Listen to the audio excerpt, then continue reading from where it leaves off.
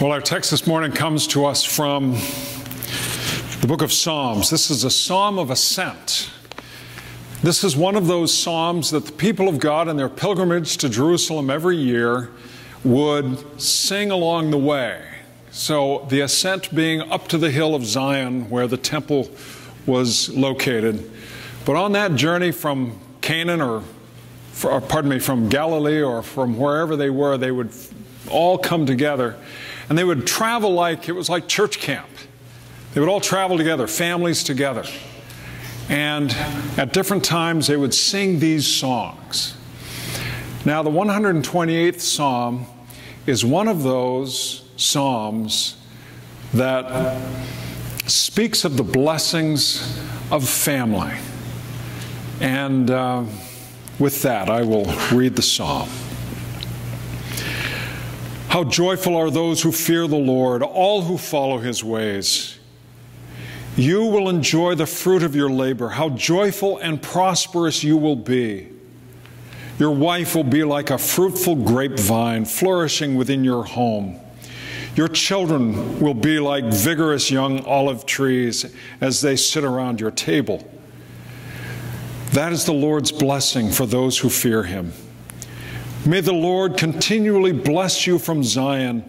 May you see Jerusalem prosper as long as you live. May you live to enjoy your grandchildren. May Israel have peace. I have a theory that is one of those psalms that is repeated when tensions were beginning to build within the camp. When husbands and wives weren't really getting along that well together and the kids were starting to misbehave. We have to be told what's a blessing sometimes. We have to be reminded. If it's a blessing and it's so easy and we know it, we don't need anyone to tell us. I was at Costco a couple weeks ago and I got such a charge out of a young family going through Costco.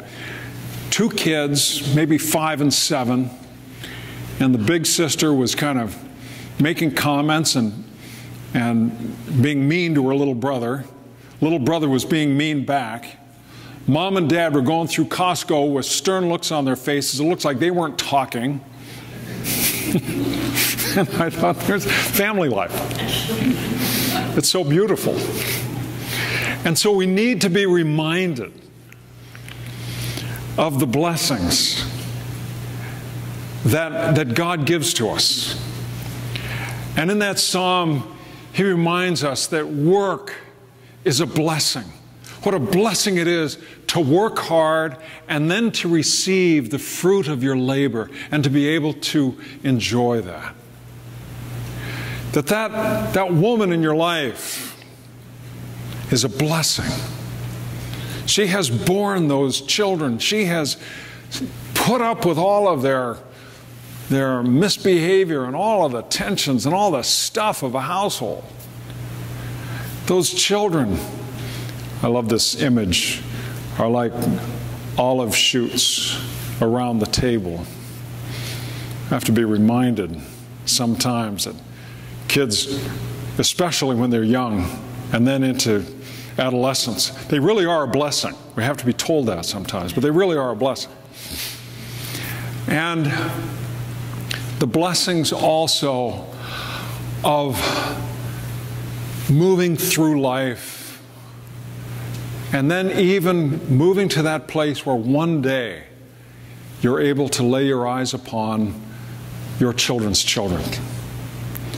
So the psalm is a reminder that these are good things, they're gifts of God, even though as we go through life, oftentimes it doesn't feel like it. So often it is that, particularly in our time, fathers bail on their kids and their wives. We have a cultural set of circumstances that are enhancing and, well, the brokenness of families is enhancing the reality of the growth of poverty in our culture. I saw a man on Oprah. I was looking through the internet for some of this material. I saw a man on Oprah who was an absent father. And Oprah asked him why he left his family, his wife and his children. And he said, well, because of my drinking and my dope smoking and because of my carousing, I just didn't feel like I was a very good example for the kids. So I left. Now, I can't believe that in this generation, fathers, this is the first generation of fathers that have been involved in drinking or dope smoking or carousing. But this is a generation in which it is somehow okay to leave, to abandon. And in that, we have a deep devastation to those children. I mean, the right response for one such as that, and why on Oprah they didn't say this, stop drinking, stop smoking dope, and stop carousing. Man up, go home, work hard, support that wife and mother of your children, support those children. Be there for them. The Apostle Paul, and I referenced this just recently, the Apostle Paul said, husbands, love your wives as Christ loved the church and gave himself up for her. What is the man's responsibility in relation to the family? What is that? What is the responsibility of a father but to self-sacrifice? The family doesn't exist for our sake. We exist for the sake of the family. We are to, as men, sacrifice, pour our lives out for them. And if it means that we sacrifice the drugs, the alcohol, the other women, it should go without saying. But between 1987 and 2007, there has been not just a growth in masculine unemployment, but filing for mental disability has gone up from 1.25 million to 4 million a year.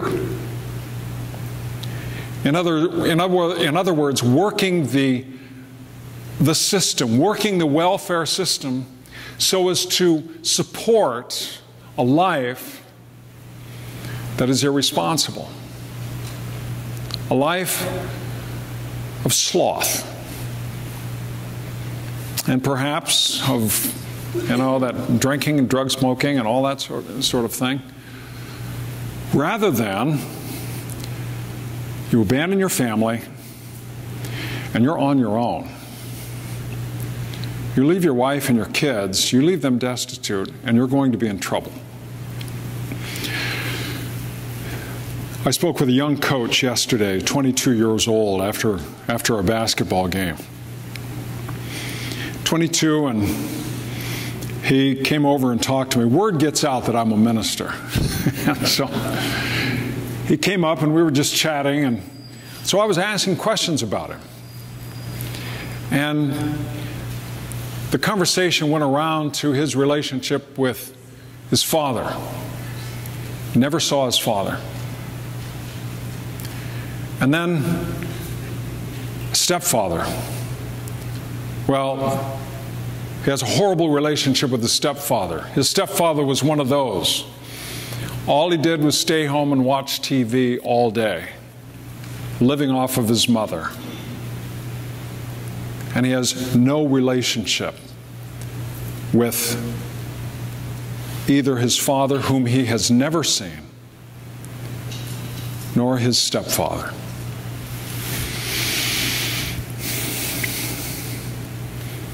broke my heart. Young man who's working hard. He's working hard, trying to build a life, but he has no mentors or examples.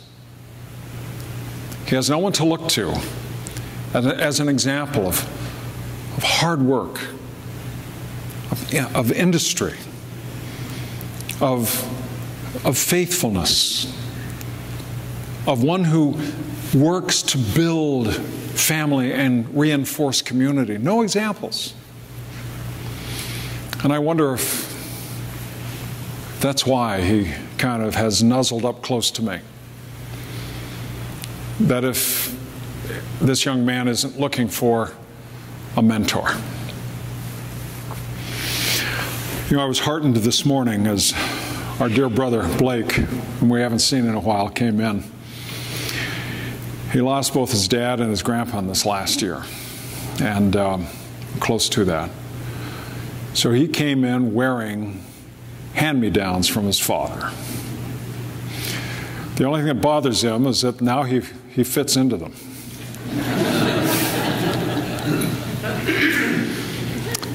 But however broken are the relationships that we have with our fathers, they're still our fathers. And it comes to the point where we are there to serve them. When they have served us all their years, when they have been gone, and their greatest gift to us was time with Mom. When they've been gone because they've understood that their responsibility is to provide, to protect, to nurture, and to guide. They've understood that, and they've been gone so that they could provide. And they've built a strong life for us so that we as children would have protection. And they dragged us to church so we would have nurture and guidance. And then the tables become turned, and we're in a time of responsible service to them, where we ourselves must attend to their needs as they advance in their years. And despite whatever it is that has gone before, they become so precious to us, so very dear. Well, I was 25 years old, full of myself, at Princeton Seminary. Because I was at Princeton, I thought I was pretty smart. We think dumb things when we're 25 years old. But I came home, it was Christmas time, and around the dinner table, a scuffle broke out between Dad and me. We always, all of our fights were intellectual, arguing. And I got fed up with Dad, slammed my fist on the table, said, "Dad, I'm not a 16-year-old kid. I'm not a 16-year-old kid." And Dad, in the way he would argue when he was losing the argument, it'd go personal. That's how you're just a kid, you know. So I stormed out. And I went out and drove around the city. Gone for about 4 hours. Came in about 11:30 that night. And Dad must have heard me. He was probably waiting up. He came downstairs where I was, and he said to me, "Sir Kurt, I'm so sorry." And he covered his face and he wept. He convulsed.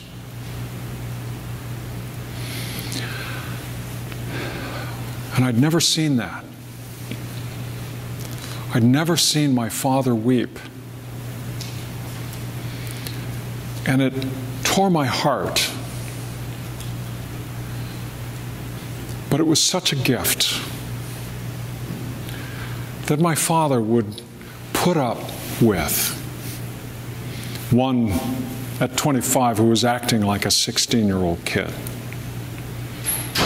who thought so highly of himself, to argue in front of family with Dad. And you know how it is if you've been privileged to be with your father in his advancing years. I look back with great affection for times when I was able to cut his hair and trim up the sideburns. Dad, when he'd shave, the sideburns would get longer and longer because he couldn't quite shave up the way he should. And so I'd trim him up, trim up the back of his neck, make him look good, tie his tie. At one point I gave Dad a shower. And those have become profoundly precious memories to me. And I was so glad also that my father could look around his table and see his grandchildren when I would bring them for Christmas time and have the joy of all that chaos of the table with kids at it.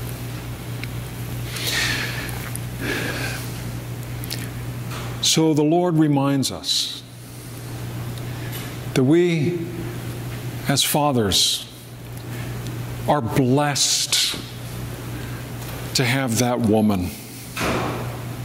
We are blessed to have those children.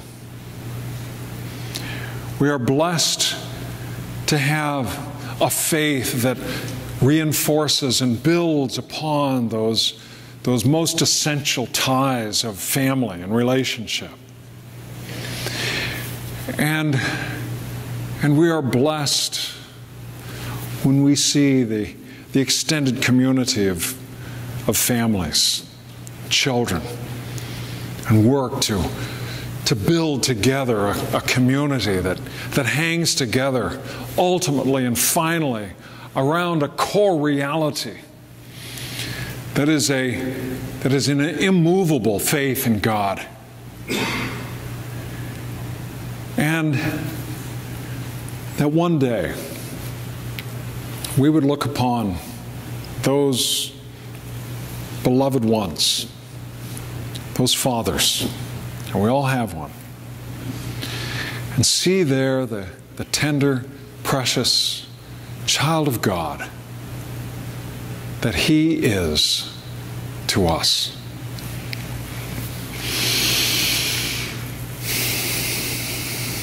Will you bow with me in prayer?